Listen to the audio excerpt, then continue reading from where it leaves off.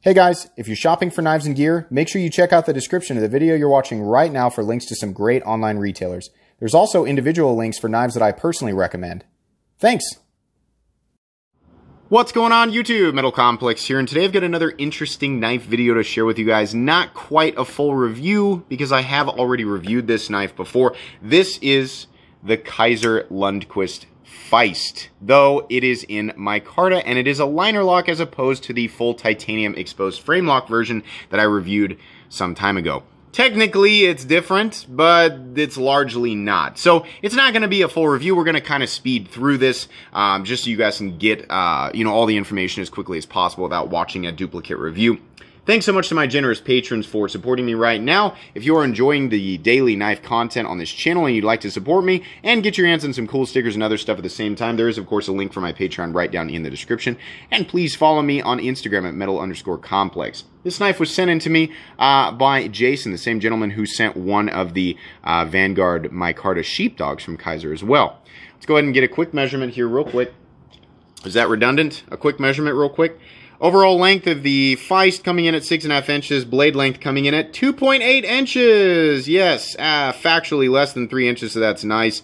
And then your cutting edge is about 2.75 inches overall. Let's go ahead and do some size comparisons up against the Ontario Rat Model 1. Rat 1 coming in at 8.6 inches overall. So you can see here this is not a large knife, not at all. How about up against the Spyderco PM2? Spyderco PM2 coming in at 8.3 inches overall. How about up against the Benchmade Griptilian, or in this case the Ritter Hogue? Ritter Hogue coming in at 8 inches overall. How about up against the Spyderco Para 3? Spyderco Para 3 coming in at 7.25 inches overall, getting closer in overall size. And last but not least, the Benchmade Mini Griptilian. Mini Griptilian coming in at 6.75 inches overall. So there you go. There's your best size comparison right there. How's the action on this guy? This is a Kizer knife. Kizer knives are made in China. This knife is running on bearings, and it is a front flipper. I'm going to tell you why I like the action on this one so much more than the frame lock version. Excuse me, I'm going to move my mat just a little bit. It is not an exposed frame lock. Considering how small and slender this knife is, on the exposed frame lock version, you really have to be careful about where you're bracing when you're trying to get that. Sorry, I don't have a lot of room right here, right? I just really messed up my phone. Ouch! But anyways, normally that's not going to be the case because you're not going to be deploying the knife between a mat and a camera, right? The exposed frame lock version, you have to be really careful about where you brace, because if you push on the exposed frame lock with your fingers, then it makes it incredibly difficult to deploy. Considering this is a front flipper, it is not an orthodox means of deployment versus what we are all used to, meaning thumb holes, thumb studs, flipper tabs, things like that. On this guy, you can put your fingers wherever you want, which is great because you don't have a lot of room in the first place, and you can front flip it no problem. The action is pretty darn smooth. It's not completely and totally false shut, but it is nice and smooth and has a clicky detent. This is substantially better than the more expensive frame lock version of this knife that comes in the exact same steel. We're going to talk about that here in a sec. This is a liner lock. There's plenty of room to disengage it. It's not aggressive or anything like that. Honestly, you can sit around and flip this thing all day. I've got no problem with that. Carry profile up against the Spyderco Para 3. You can see here it's actually thinner than the Para 3. It is also nowhere near as tall or as long as either the PM2 or Para 3, which are the two knives that I always compare to because everybody has experienced these, or a lot of people have, and people don't complain about them. So yeah, this is basically a long pill-shaped knife. Not going to be an issue. Blade stock thickness on this guy. Let's go ahead and measure that here real quick. Just trying to speed along as quickly as possible. Blade stock thickness on the Feist coming in at 120 thousandths. I'm not sure that I'm actually getting that grabbed in the right place. Let's try back here. Yeah, it's actually less than that. 117 thousandths. That's kind of more like what I was thinking. What's on the inside? Well, this is a micarta version. This comes in a lot of different variants, by the way, and I will link this knife in this exact micarta variant right down below. But that list will populate all of the different versions of the Feist that you can possibly get right now. I'll also link Kizer knives in general so you guys can take a look at what else they've got. On the inside here, we have a little bit of milling. Interesting how they just did a few holes and stopped right there. It doesn't really matter. There's not a lot of material here. It's not a big knife, right? Again, we're looking at a 2.8 inch blade. So keep that in mind as we weigh it. 2.05 ounces. It's just not going to be a problem. But the bug out weighs 1.8 ounces. This isn't a problem to carry. This is what I consider to be ultra lightweight. It is a slim, easy to carry knife. It doesn't really matter what type of pants you're wearing, as long as you're wearing pants. This is pretty much going to be easy to carry no matter who you are. It also makes a perfect little, you know, kind of formal event carry, or if you're an office carry, right? It's not super intimidating. It's not huge. This is just a good EDC size knife. It's not going to scare a lot of people. If you work around somebody who's going to be afraid of this, in this situation, I don't normally say this, but in this situation, it's probably more their fault. Usually I'm like, respect the people you're around, but seriously, if people are afraid of this, it's like, I shouldn't say that. Everybody has their reasons. Everybody walks a different path, right? So you should still respect that, right? If you're waving this around in somebody's face, then it's your fault, right? But if you're just cutting open a box and, you know, Karen at the front desk is like, oh my God! You know, well, it's your fault, Karen. Calm down. Anyways, what have we not done here? Oh, hardware check. Go ahead and get out my tools.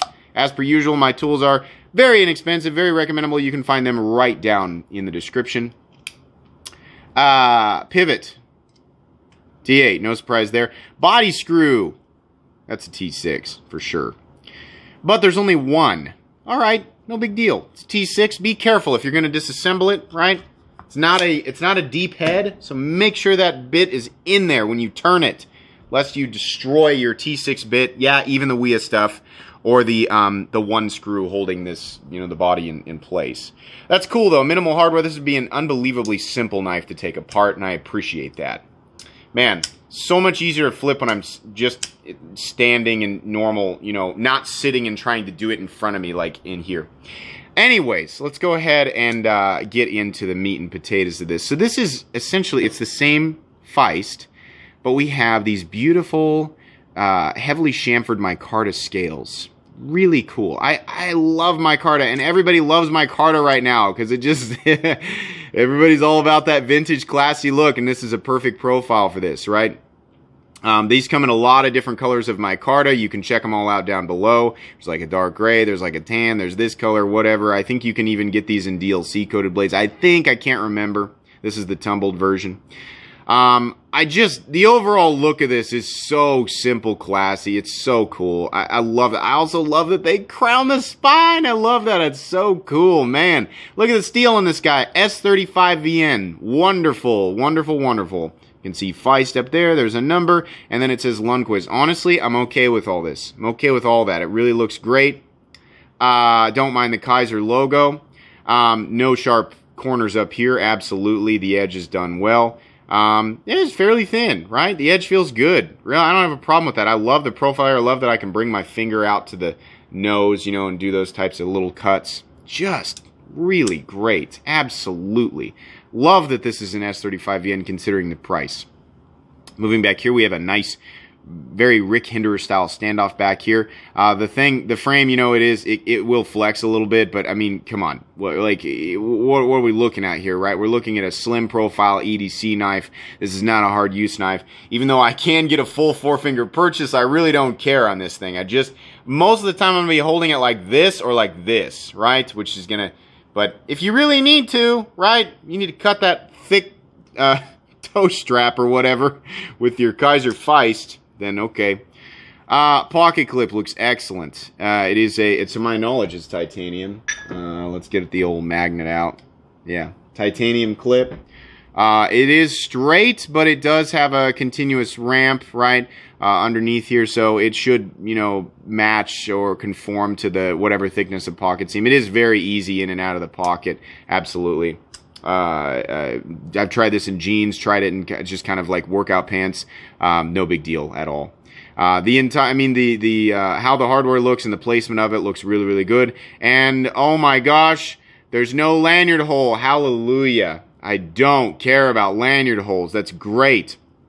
Carry position of the pocket clip. This is all the more that's going to be sticking up out of your pocket, which I find to be completely and totally acceptable.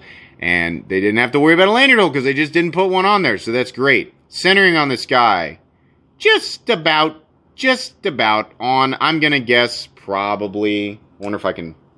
I did this in the other Kizer. I wonder if I can just give it a little turn and change it. If not, it's no big deal. If you guys don't know, I did the centering trick in the Kizer Sheepdog video. I actually explained it in the video, even though I've got a separate video that explains how to do that, right? I showed it in the video how to do it and how everything could be easily adjusted. Yeah, it just needed a little bit of a turn. So that's fine. How's the action now? The action is exactly the same. So that's fine. If yours is off center, just give the pivot a little bit of a turn. If it still doesn't center up, then you can use the centering trick. I have a video about that. You can watch it. 99% of the time it works, right? On constructions that are similar to this. This is a liner lock locking up at 25 to 30%. We already talked about the centering. Where's the stop? I believe it's internal. Yeah, can you see that bar right there? Does it follow or does it stay put? It does follow. So this will function much like external stops, which is fine. It is not really necessary on a knife of this size. This isn't a hard use knife, right? It's just simple.